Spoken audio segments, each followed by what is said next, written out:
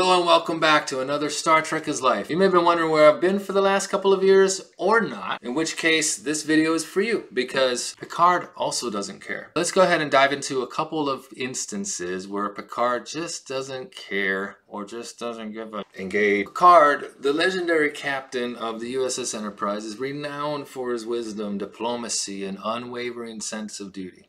But there are moments where, to the untrained eye, it might seem like he just doesn't care. First off, we have Q Who. In the episode Q Who, say that 5 times fast, Picard is introduced to the Borg for the first time.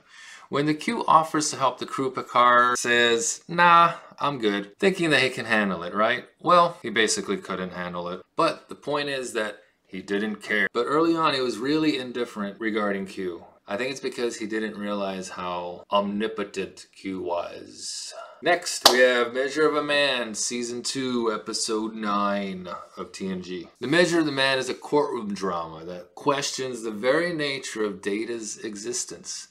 Picard was representing Data, and he initially takes a more legal approach, seemingly indifferent to the emotional implications of the case. It is at this exact moment that Picard doesn't care, because he's a lot more concerned with winning than dealing with Data's personal feelings. Next, we have Offspring. When Data creates a daughter, Lal, in The Offspring, Picard's first reaction is one of concern for Starfleet's regulations rather than Data's paternal feelings. Here we have Picard not caring for Data's emotional chip more than he actually cares for Starfleet regulations. Which, of course, we all know that he breaks about a dozen Starfleet regulations in each episode. Next! In The First Duty, we have Wesley Crusher, who is caught in a cover-up at Starfleet Academy.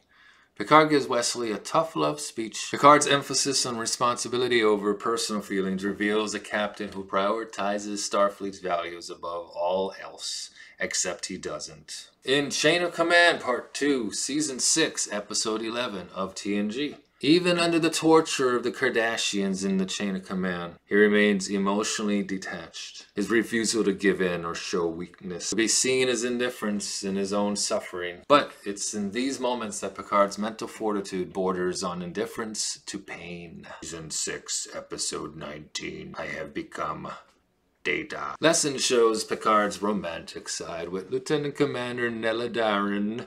But when duty calls, he remains detached and professional, prioritizing his responsibilities over personal feelings. Here, Picard's decision to distance himself emotionally, even when his heart is involved, is a testament to his dedication as a captain. Tapestry, Season 6, Episode 15. In Tapestry, Q offers Picard a chance to change his past, but Picard initially shows little interest in altering his history. His refusal to take Q's offer seriously shows a man at peace with his decisions, almost indifferent to the idea of living a different life, because he's awesome.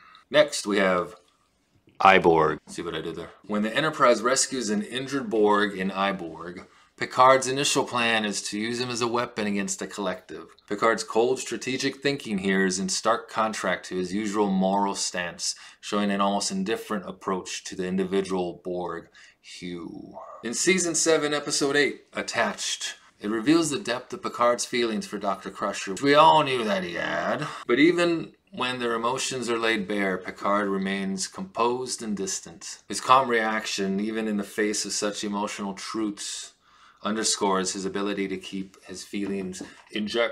In Drumhead, Season 4, Episode 21, Picard faces a witch hunt led by Admiral Satie. Throughout her aggressive interrogation, Picard remains calm and logical, almost indifferent to her authority.